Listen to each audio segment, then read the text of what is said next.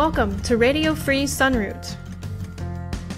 You're listening to the interview podcast, Voices for Nature and Peace, where we discuss issues of ecology, empire, justice, and consciousness. We feature a variety of guests who are aware of the challenges of our time and who are working to address them. Here's your host, Colibri Ter Sonnenblum.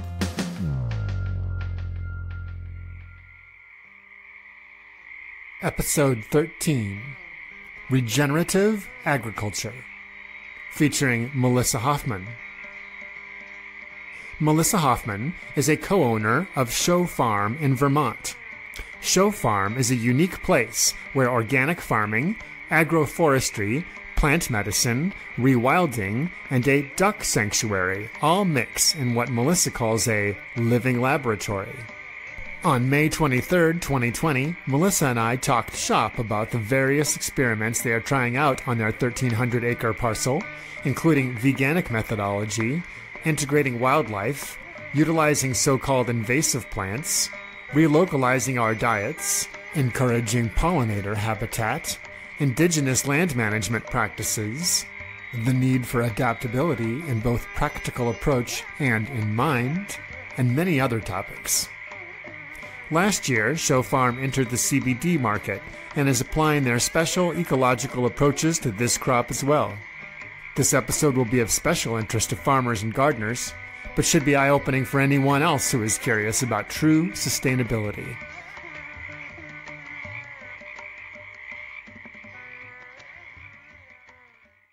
Well, thanks for taking some time out of your busy farm schedule to talk with me today, Melissa. I really appreciate it. Thank you, Colibri. I'm pleased to be here.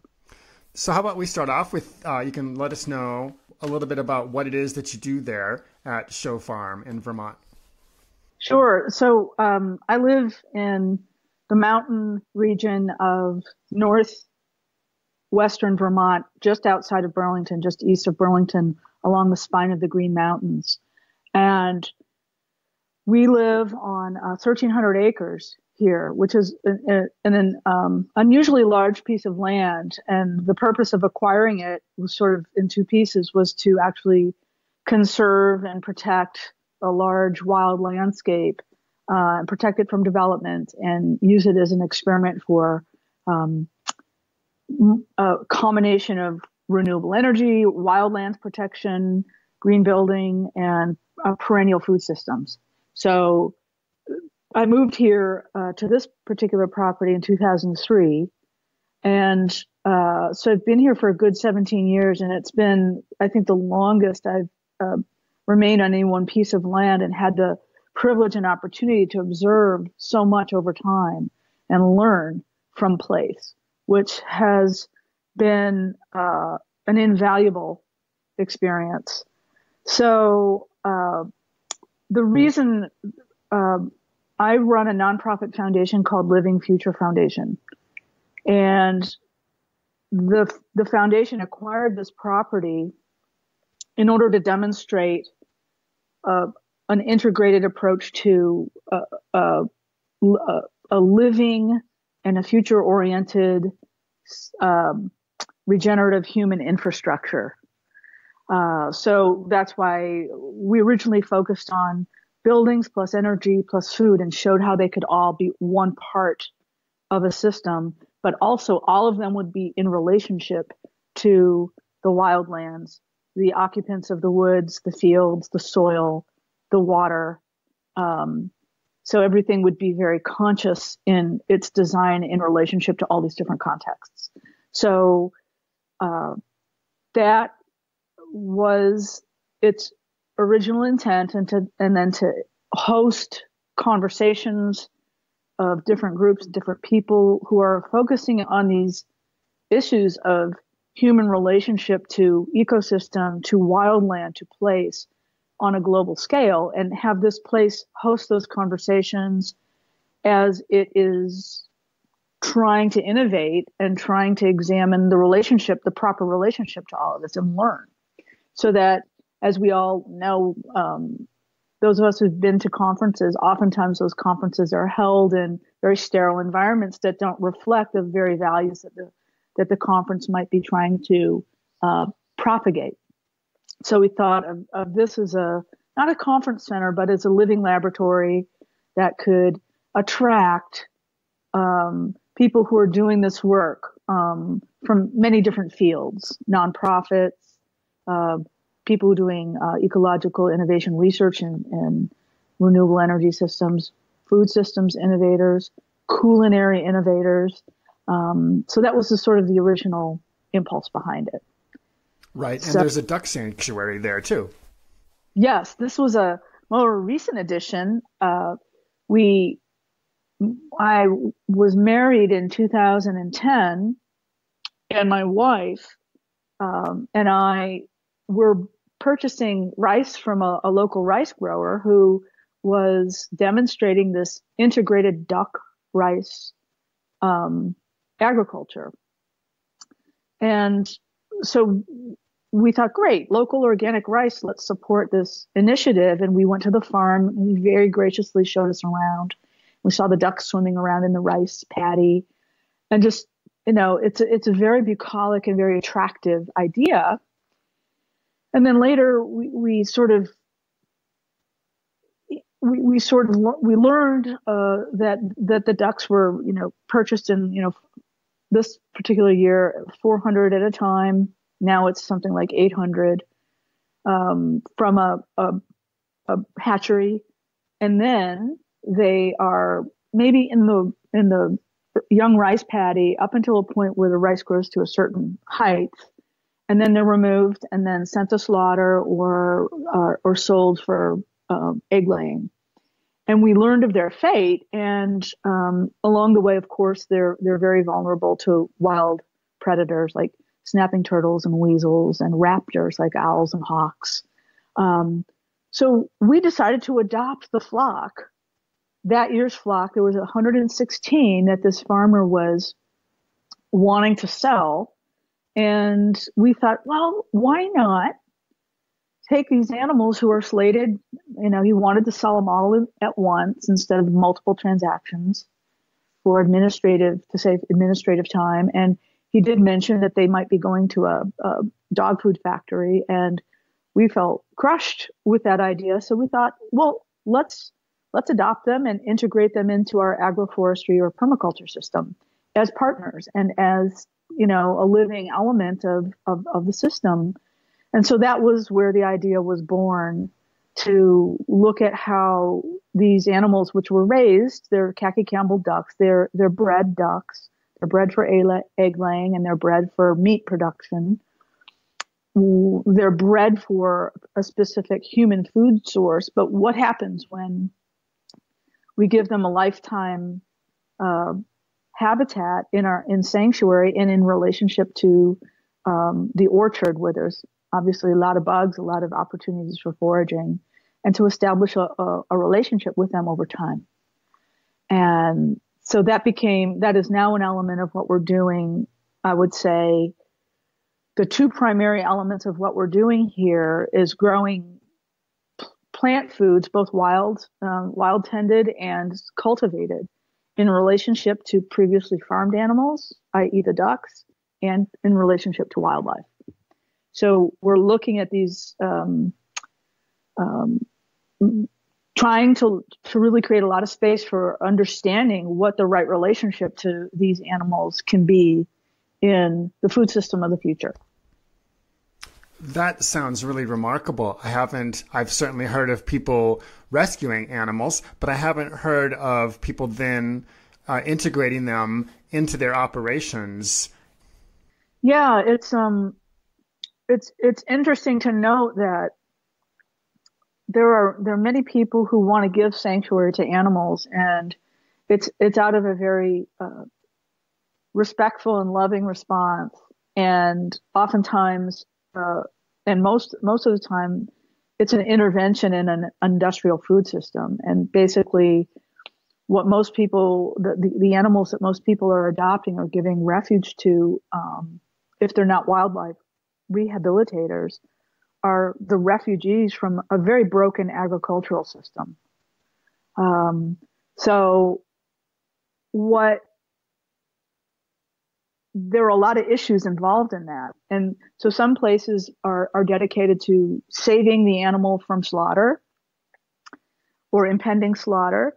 And then a lot of places are keeping them in very lovely, well-tended conditions, but not necessarily in relationship to an ecosystem. So that, for example, so many different animals benefit from the shade of like a conifer tree. And you can, like when you have birds like chickens or ducks, they seek protection from aerial predators. So it's nice to have some kind of canopy available to them, in a natural canopy.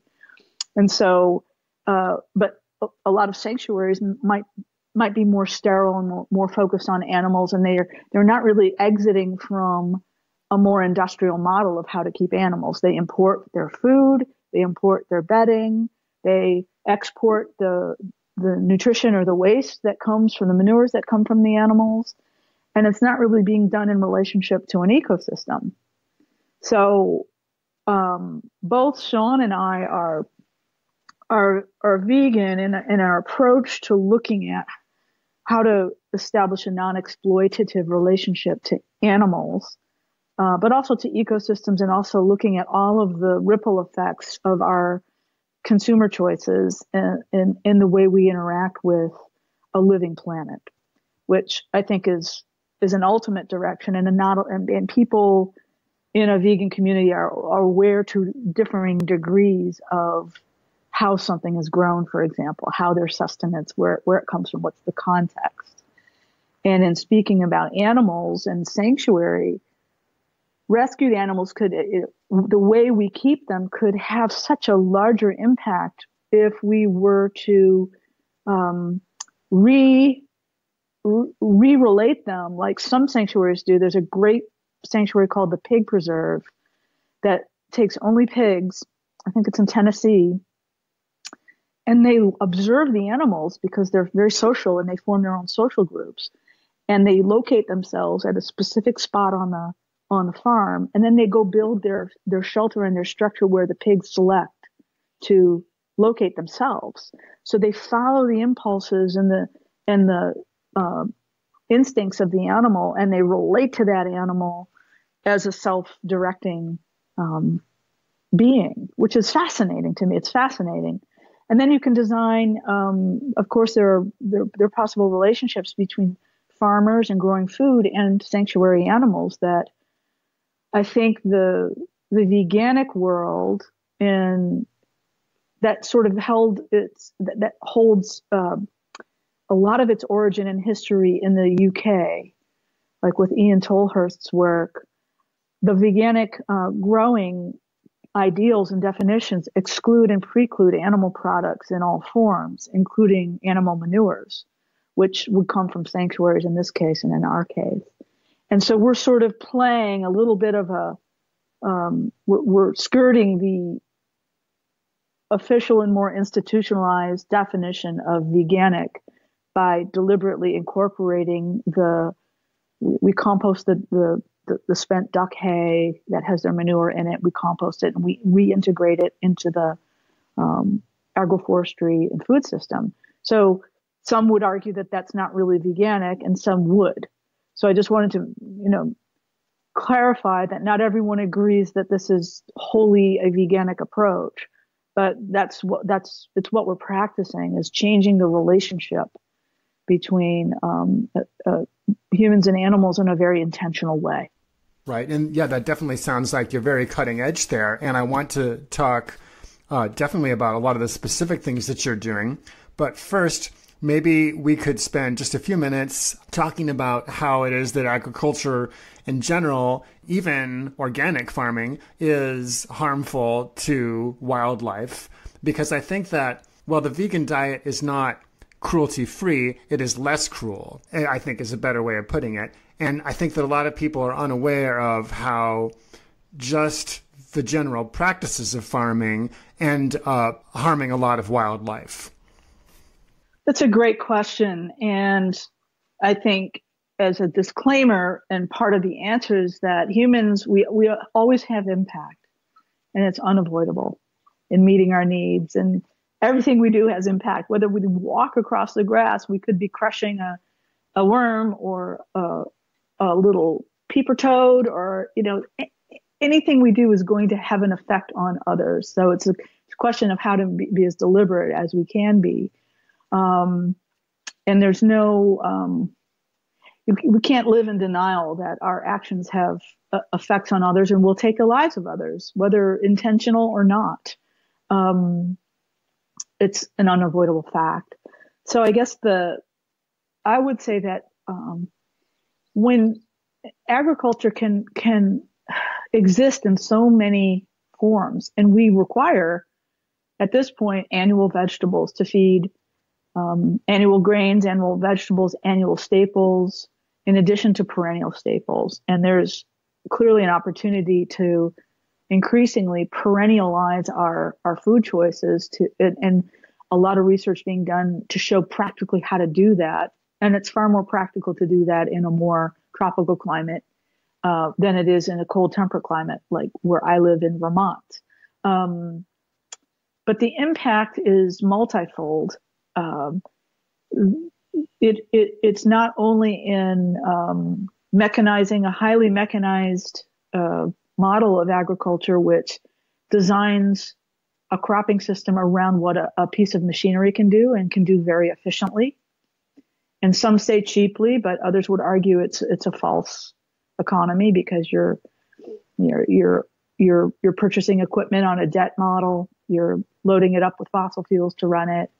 You're requiring the homogenization of a landscape in order to make that equipment work properly. You're mowing down hedgerows, for example, in the British countryside in order to accommodate larger equipment and achieve quote unquote higher yields from what you're growing. So there's a cost to it that doesn't get factored into the market cost that you might see it at the price at the point of purchase.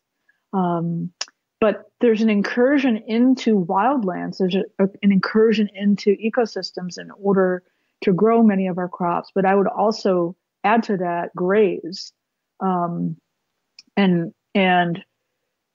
the homogenization of a landscape, whether it's for the purposes of grazing animals or growing field crops, has an enormous impact on wildlife habitat, the capacity for the soil to absorb large rainfall events and even larger rainfall events now.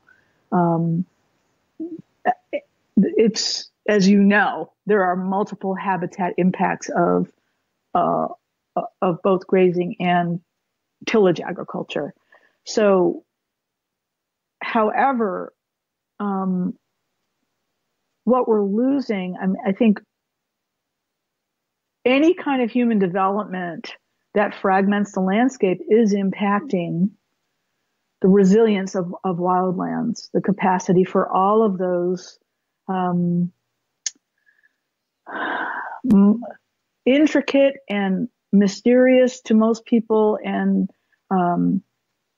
vibrant life-giving processes that involve so many different lives, whether it's a predator or prey species, or microbial life, or the system of mycorrhizal fungi in a forest that sequester so much carbon, as we're learning, disrupting that with human fragmentation and habitat fragmentation has enormous consequences for us. And we're seeing now in biodiversity loss and loss of resilience in the landscape and in the ecosystem, and the incursion of and the unintended consequence of wild, of otherwise benign pathogens into the human community in a very devastating manner, as we're seeing now, and we have seen in the past. So the consequences of agriculture are multifold to habitats, to human health, to other species, to the vibrant network of life that keeps us going, and even to carbon sequestration and climate. So there's just infinite subtlety in that. It's a very gross way of describing what's actually happening, but it's undeniable. One of the reasons why we keep it going is because we can't feed as many people that are on the planet if we don't. If we just wild tended, wild tending would not necessarily support the kind of population we currently have on this planet, and agriculture, in a way, artificially stimulated our numbers as a human species. Yeah, historically, the human population indeed began to rise with the institution of agriculture in the Mid East, 10,000 years ago. That's certainly true. That is when it started to go up. Now, where you are, you said you had 1,300 acres, and that's a big, that's a big farm for your part of the country. But then you look at, say, the U.S. Midwest, or California's Central Valley, or even Oregon's Willamette Valley, where I was farming, and 1,300 acres would be very small. These places they're huge, and in all cases, what they are is they are former wildlife habitat of some kind. Either they were prairie, right, or they were wetlands, or they were forests, or they were oak savanna, which is like a mix of grasslands and trees. Like that's what a lot of the Willamette Valley was oak savanna and then wetlands. And, something like 90% of the wetlands in the United States have been impacted for, quote, development. And a lot of that is agriculture. And then right, of everything that's agriculture, the amount that's being grown, that's dedicated to growing food directly for people, is something like 1/5. Only it's less than a quarter of all of that is actually being used to grow food directly for people. So a large chunk of the corn in the Midwest is being used to grow, is being used for, quote, biofuels. So that right, was a lot of land was taken out that was had been fallow and was serving wild creatures, was taken out of that and put in, for that crop, But all this is just to say is that that's the sort of rule of agriculture, is that it's large, is that it's monocropped, is that there's machines that are running over it, and that everything is excluded except the crop. And so this is how most grains are grown. This is how most vegetables are grown. And organic farmers are allowed to kill as many animals on their land as they want. There are some sprays they're not allowed to use, but they're allowed to shoot gophers or, anything like that.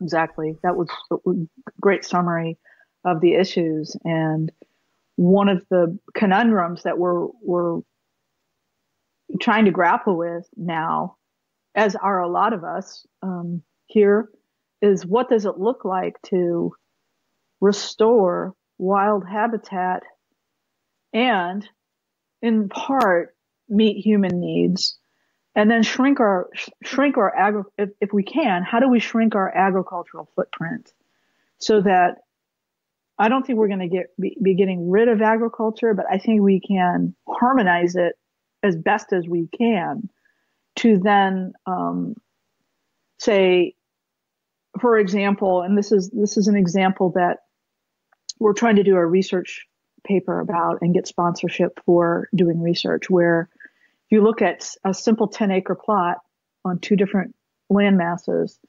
one is rotationally grazed, so that even our neighbor has almost the same. We have a lower field here; it's on a riparian corridor, and our neighbor keeps maybe 15 sheep on a similar size landmass, but rotationally grazes it. So there's always grass.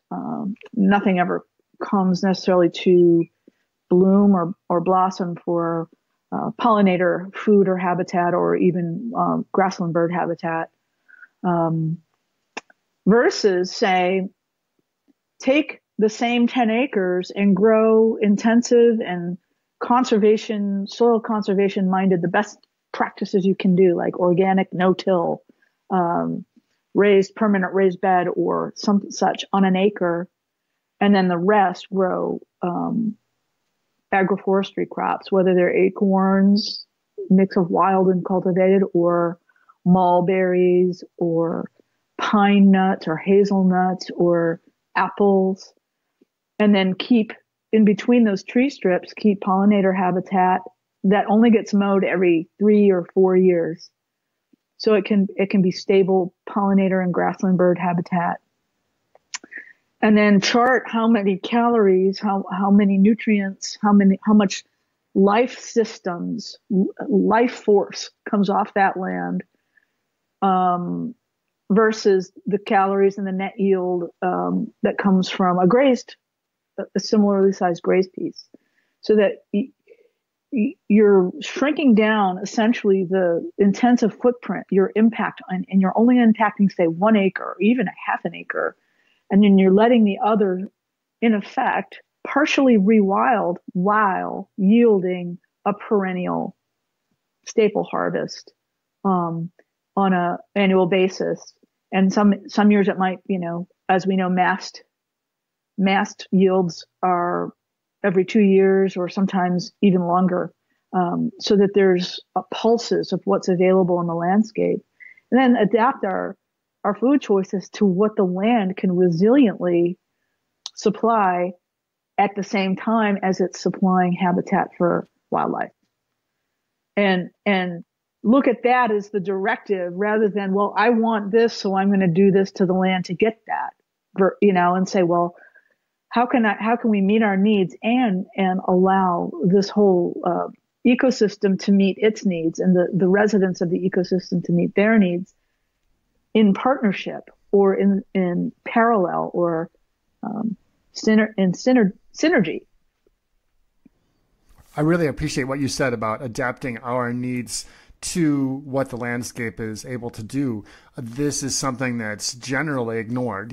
People, even who are just gardeners, try to garden all the same things wherever they live across the United States just because those are the things you try to garden, regardless of whether or not that thing's actually going to do well in the place that you live, and also regardless of whether or not that's a particularly healthy food to eat in the place that you are. Because I would say that in addition to locally grown food obviously having a lower pollution food, footprint and being fresher and tasting better, is also going to be better suited to the health needs that we will have in that area as well. Exactly. In ways that we're not even aware of, because we've lost so much of our sensitivity to the health benefits of what even small amounts in season of these wild foods, what they can provide us.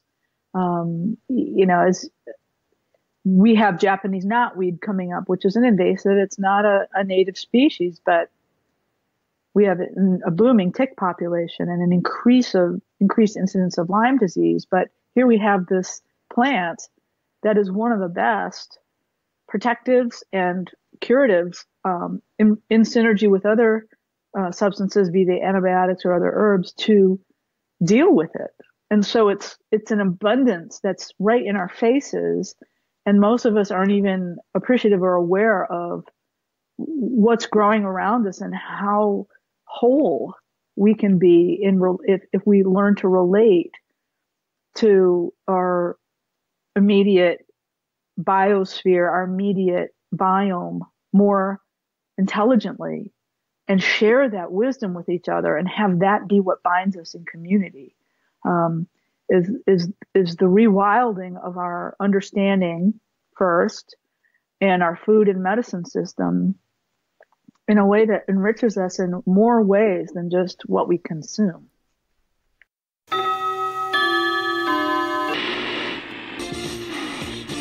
In a state of shock after the war, we interrupt our program for a brief message. If you appreciate this podcast, please consider supporting Colibri on Patreon Just go to patreon.com/Colibri. That's KOLLIBRI. And now, back to our regularly scheduled...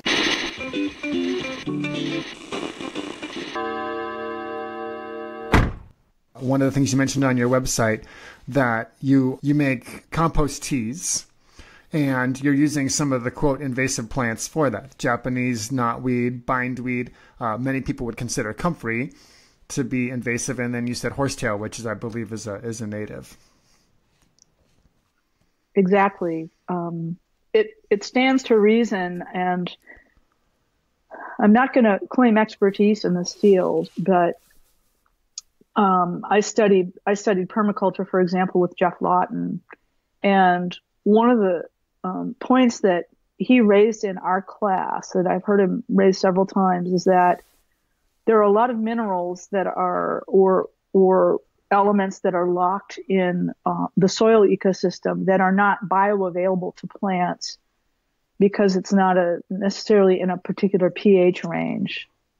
So, say an acid soil, for example, there might not be bioavailable zinc, but a plant like goldenrod will bioaccumulate zinc. It will die back, and the material of that plant, of the goldenrod, will return to the soil and supply it with zinc.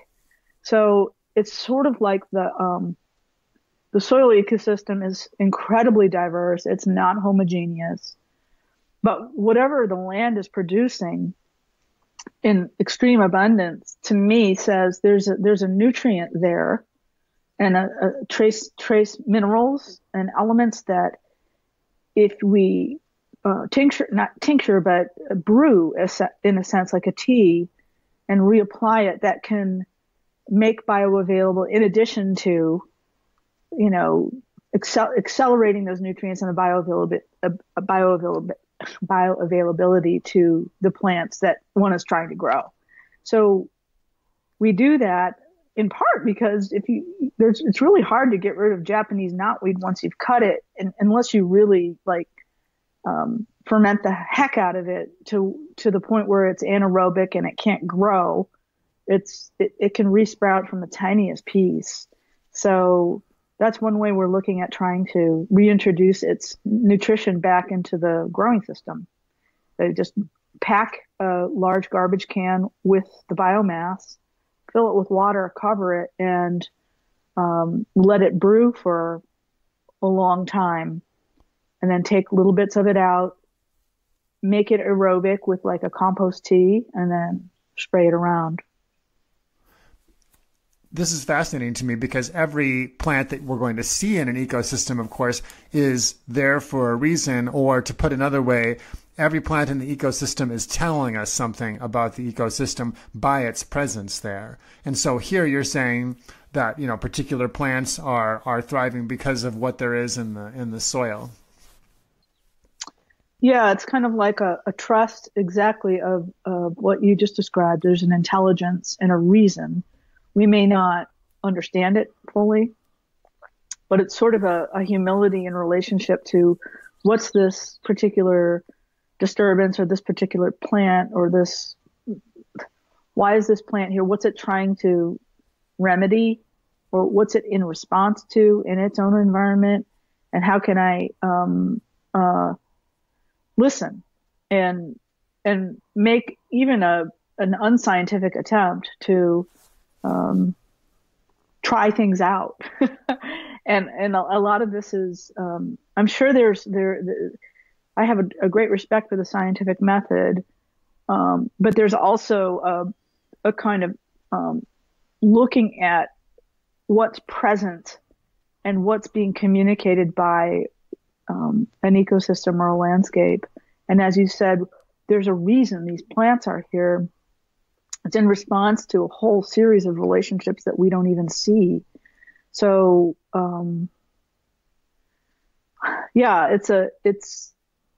I can't claim mastery in knowledge in that regard, but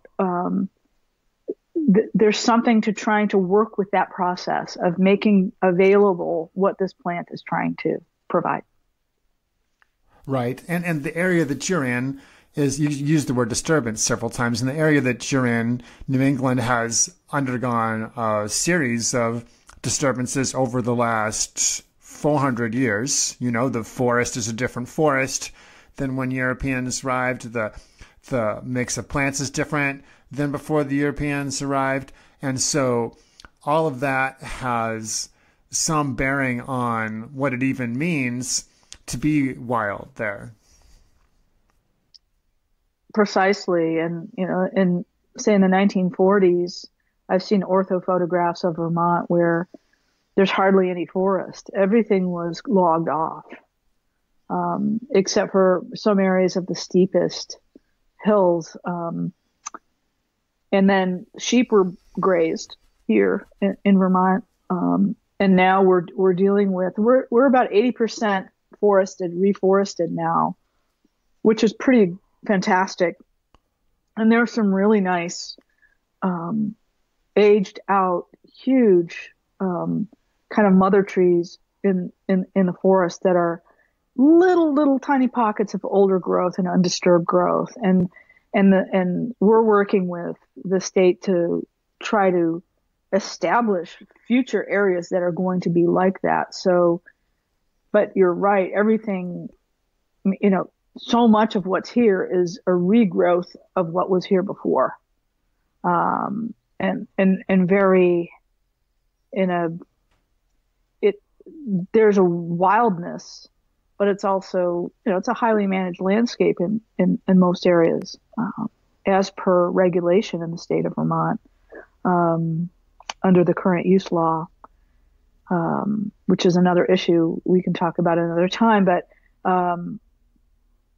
exactly what is like, if there is an essential wild, which I don't know if there is, but if there is, this is what we're seeing is, you know, from the regrowth from the 1940s. One thing that you keep mentioning is pollinators and pollinator habitats. So I was hoping you could tell us a little bit about how you were working that into your farming there. Certainly. Vermont has over 500 species of native bees and native pollinators here. And I'm a trained beekeeper. I learned beekeeping when I was in high school and early college. Even my name, Melissa, means honeybee.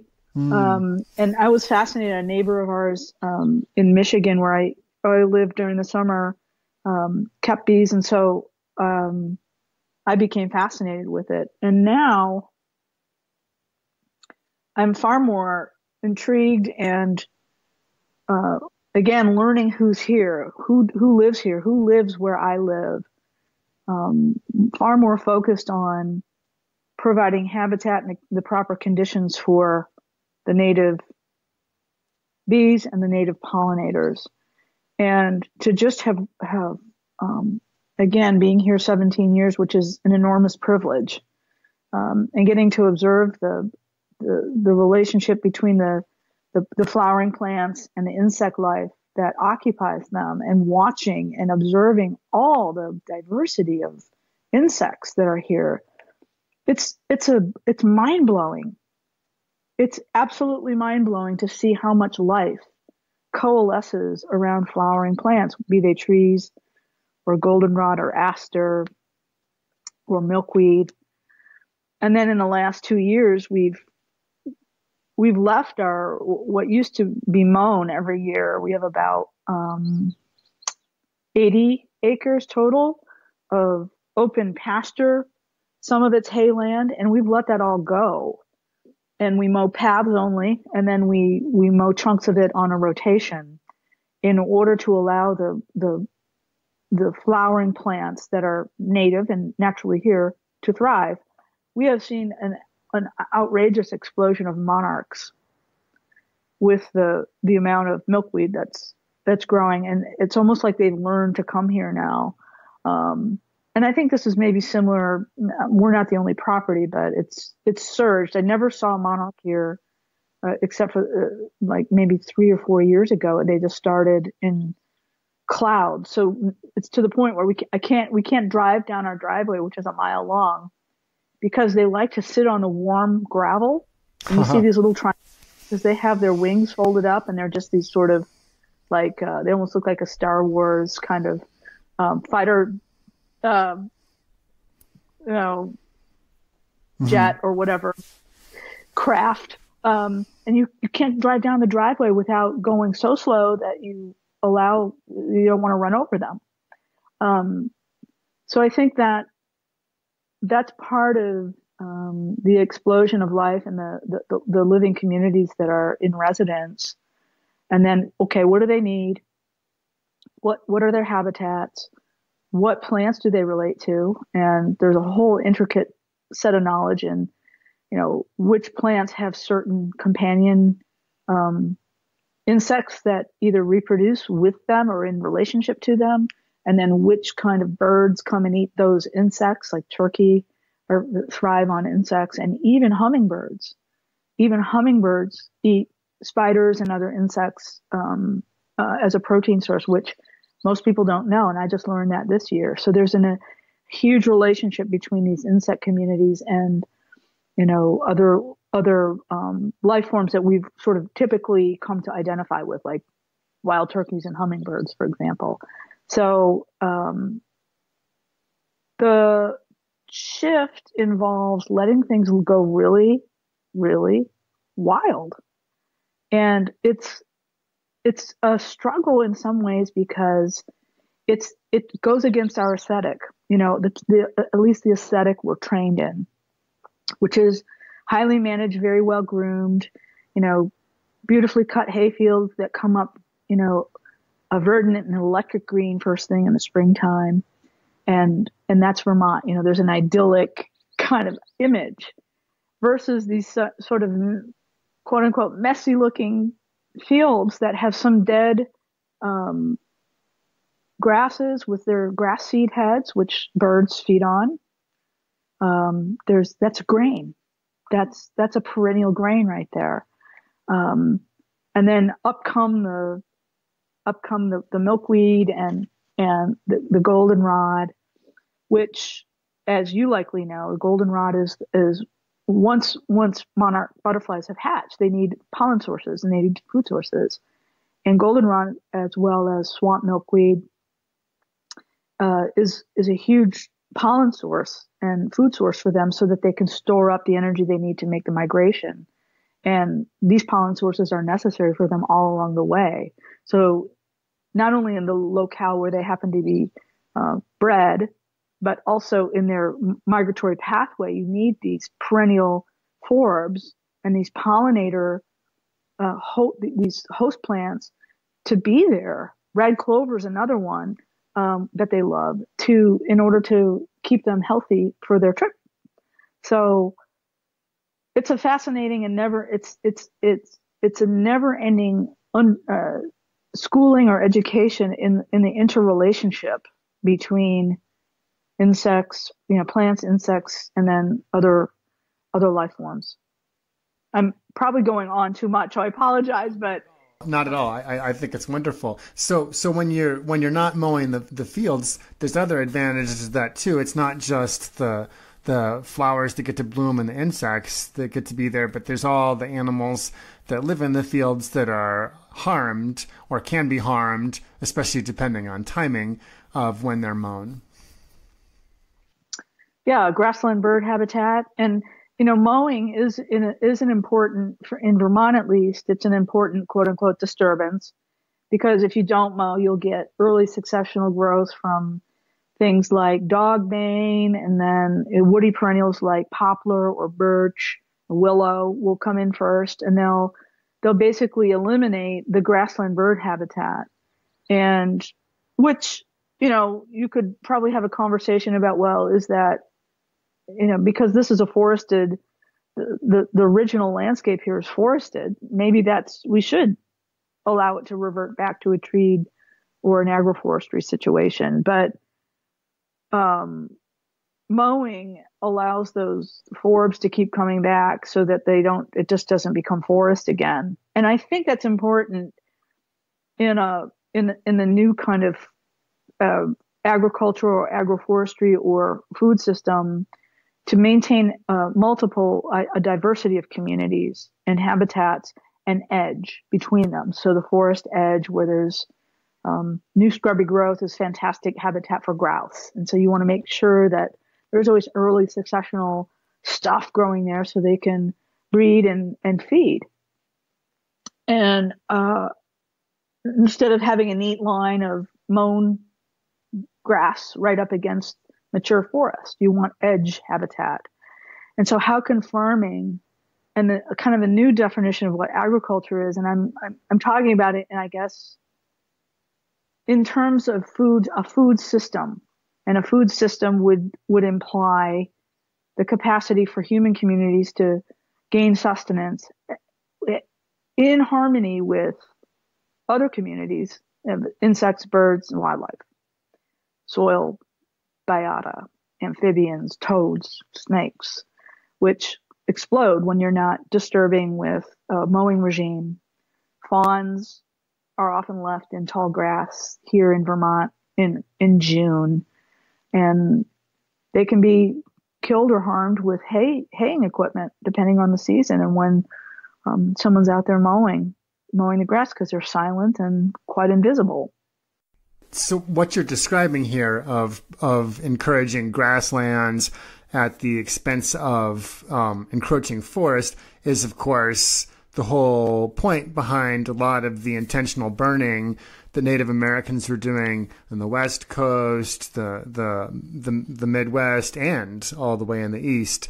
So I'm not sure if people were burning exactly where you are, but they certainly were to quite a distance there. We've heard the stories, I'm sure you've heard, about how when Europeans first came here, the forests were open and clear enough that you could, quote, ride a horse at a gallop through them because they were sort of park-like in their openness. So there it seems like what you're doing is sort of having the mowing stand in for what the fire was doing before.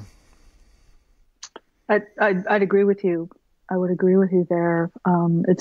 There has to be some amount of human intention involved. I think in a landscape like Vermont that has now hosted these species, and that if we left everything with just no intervention, it would all go back to forest most likely.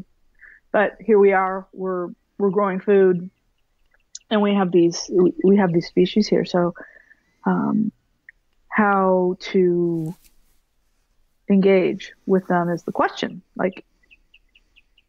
and how to make our disturbance a net gain rather than a net deficit. Right. You also talked about trees, about agroforestry here a couple of times. I wanted to get into a few more details about that. For example, you talked about how in the wintertime, you're careful about the timing of your pruning because of how wildlife likes to eat from the trees too. Yeah, I shared that detail a while back, and Stefan from Miracle Farms up in Quebec echoed that's what they do as well, where wildlife, rabbits and deer love to nibble on the buds and the twigs of fruit trees. So if you're growing whatever you're growing, peaches, pears, cherry, apple, if you lay down that material, it's the ramial wood. It's where the bark, you have a greater proportion of bark to wood, and that's where all the nutrition is, and they're stored there. And where, especially now in Vermont, where we're getting these snow events, and then we're getting thaw events, and then we're getting freeze events, it makes it very difficult for those browsers to access, to knock through that ice layer that will form on the top of the snow to get to any forbs or greens underneath. One strategy is to prune in a timely manner when it's most difficult out there for these for these animals. And then the other reason for doing that is that oftentimes where a moose or deer eat, they'll also deposit manure. And so if you're deliberate about the pathways, a deer will walk down a mowed path more easily than they'll walk down an unmown one if the growth is 3 feet tall.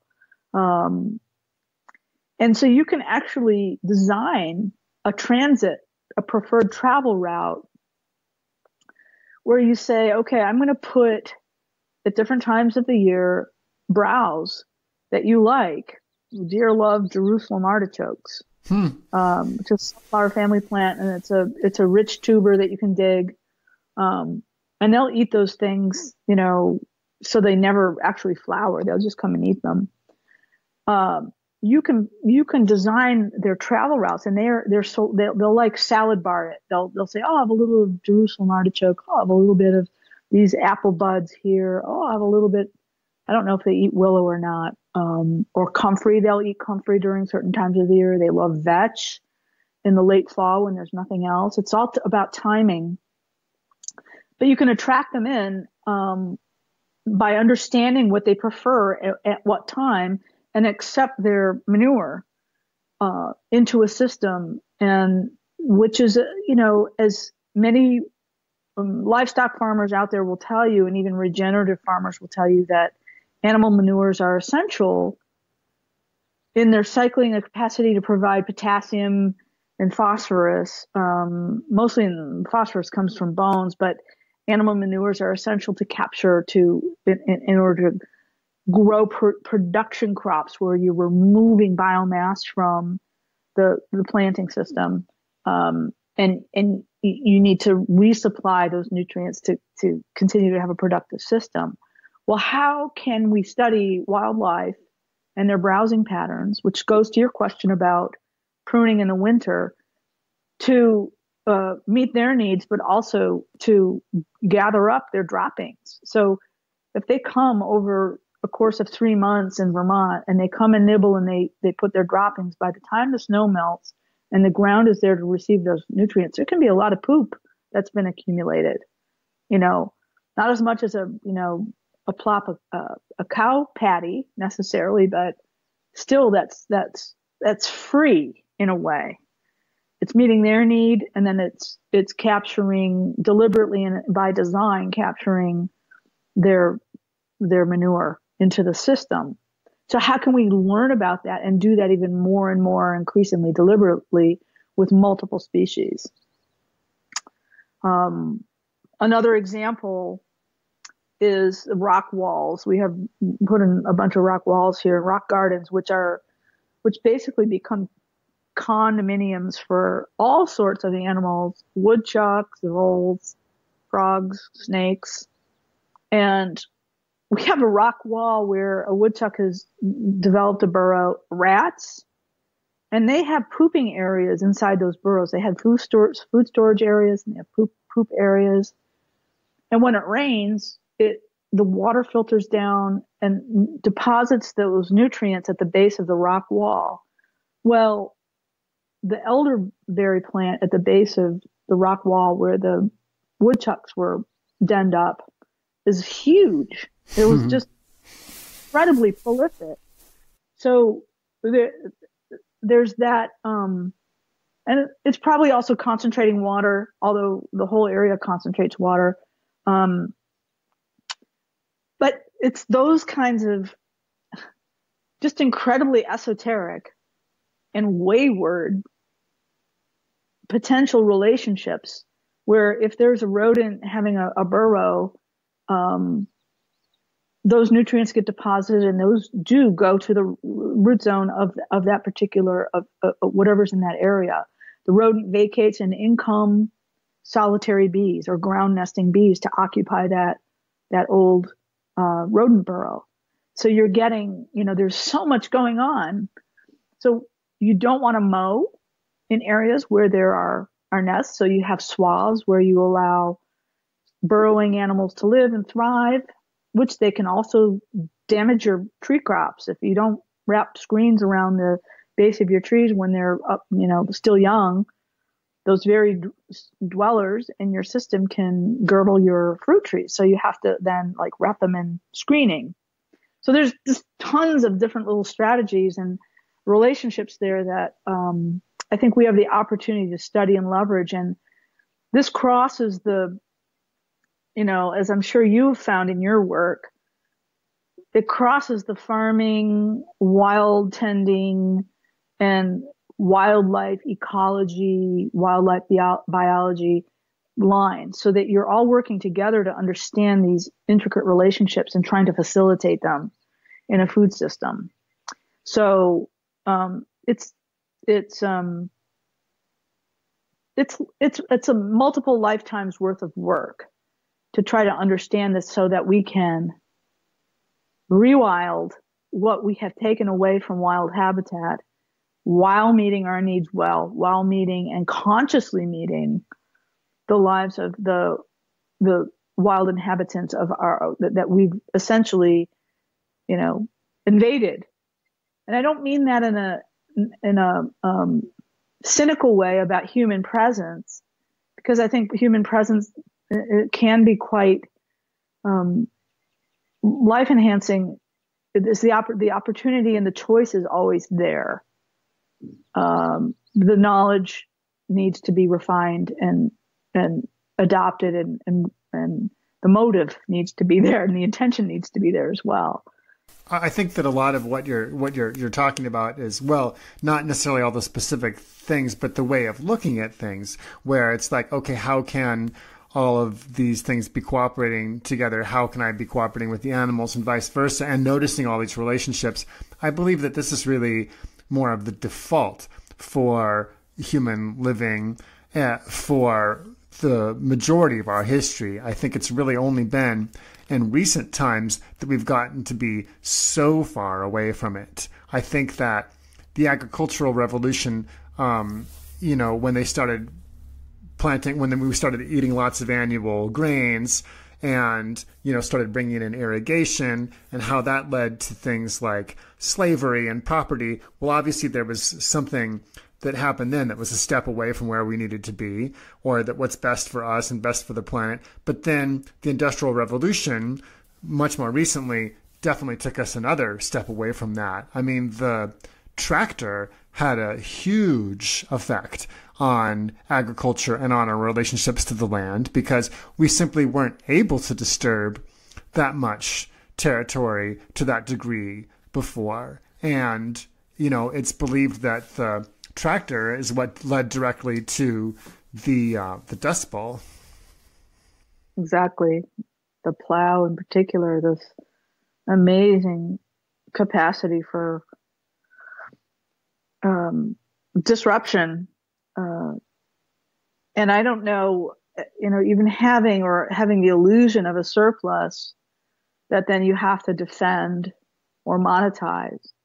You have grain stores, you have oil reserves, this potential energy that is the perception is that it's there for us to use, but for those of us who have control over it. And I think if you remove that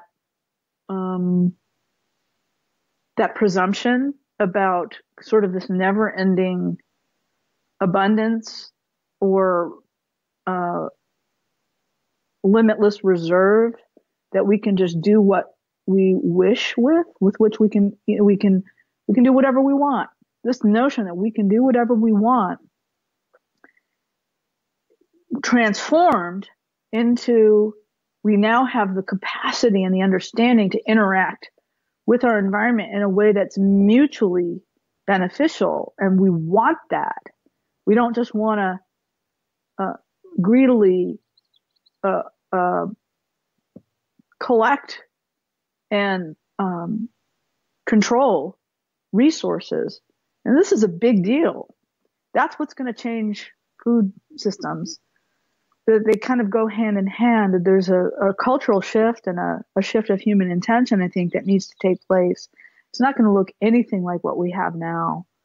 This notion of farming and, a commodity model for our food system, there's going to have to be concomitant changes in what people are willing to do to engage with an ecosystem and the food system and the relationship between those two things. And I don't think we're anywhere near that.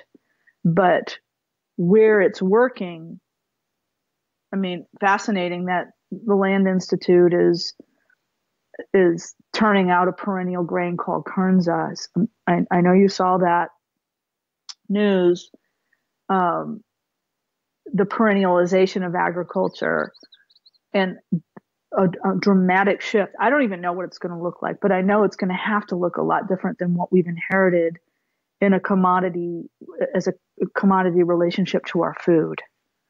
I'd love to talk to someone who knows more about this than me, because I don't see how we can use a market economy model with an ecosystem in relationship to an ecosystem.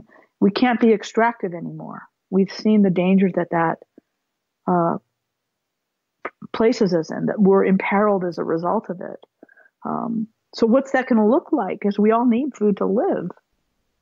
Right. I mean, I think that, there's experiments that are going on, like what you're doing there, that are showing us to some degree what the physical, logistical details of that will look like, but more the different approach that's going to have to be, the different mental approach that'll have to be there. You used the word deliberate and conscious several times. And so this is not currently a very deliberate or conscious culture that we live in, and one does not have to be deliberate or conscious in order to live, or hasn't had to be up to this point. But I do think that, things change, and we're in a period right now with this pandemic where everything's been turned upside down. All sorts of assumptions about what has to be, and what can't be are up for negotiation at this point. And so this is one of those places where there's a possibility now to turn things. And some people will not go willingly with that.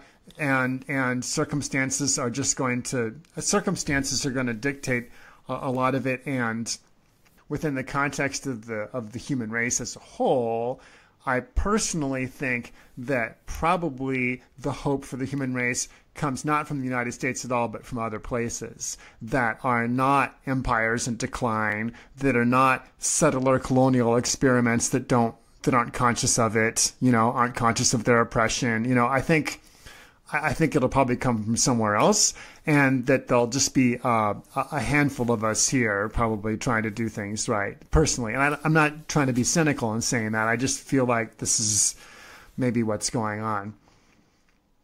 It's kind of the opposite of dogmatism, adaptability, and the capacity to say, okay, to accept the feedback from your environment, whether it's your, whoever you're relating to or the ecosystem that you're embedded in, and say, okay, how can we adapt? How can we move? How can we keep, take this new information, absorb it, and move forward?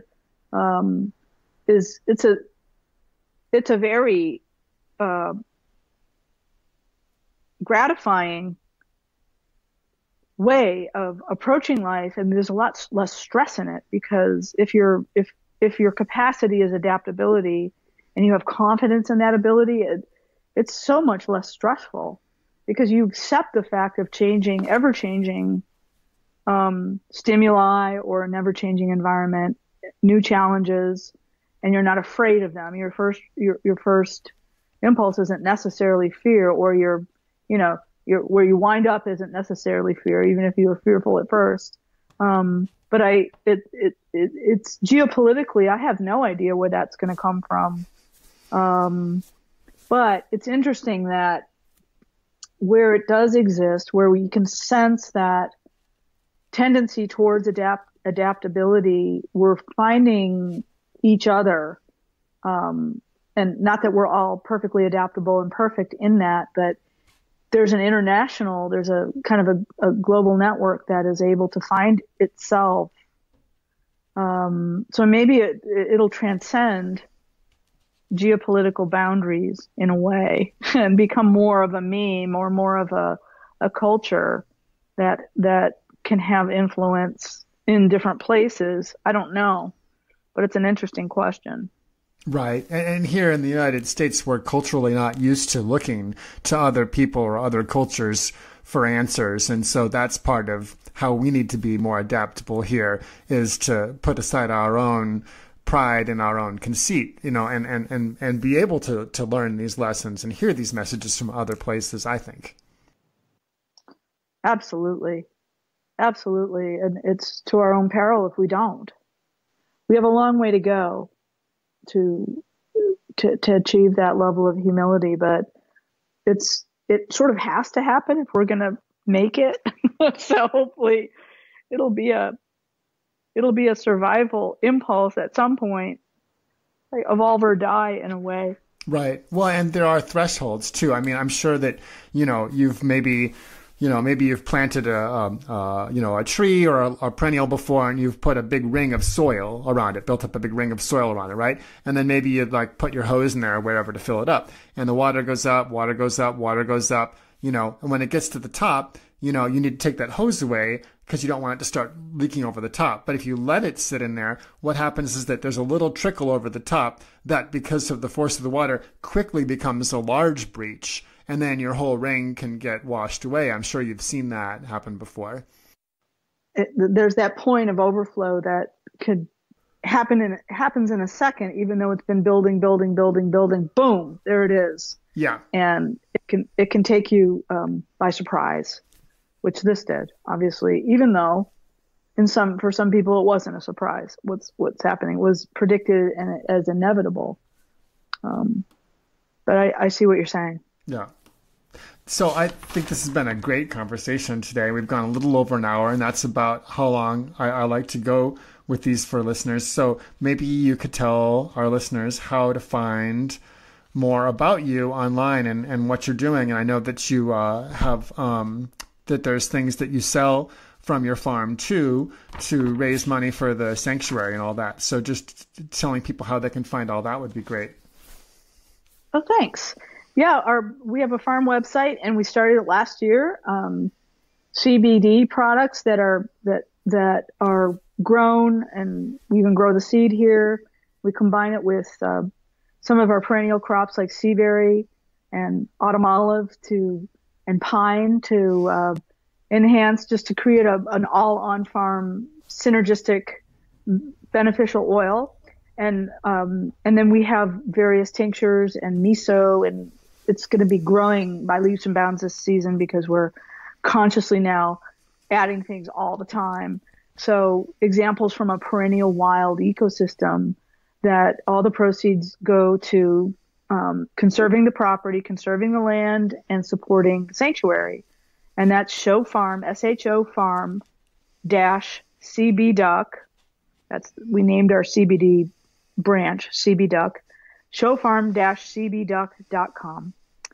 And then our sanctuary is sanctuary@sho.org. And then the foundation, the nonprofit foundation that owns the property, is called Living Future Foundation. It's livingfuture.org. Great. Thank you so much for joining me today, Melissa. I really appreciate it. And I hope that we can have another conversation some other time. A complete pleasure. And thank you for the opportunity to speak with you. And I look forward to talking more in the future. Voices for Nature and Peace is produced in the Gila River Valley, New Mexico, USA, on land that we acknowledge is illegally occupied Apache territory. The intro music is Zero G Yogi by Big Z, with narration by Kelly Moody of the Ground Shots podcast. This outro music is Trip A, also by Big Z. Commercial break narration by Nikki Hill. To become a financial supporter of this podcast and to gain access to members-only content, visit patreon.com/Kolibri, KOLLIBRI. For more information on Radio Free Sunroot programming, please visit radiofreesunroot.com. Thank you for listening. May you find joy in your own nature and peace.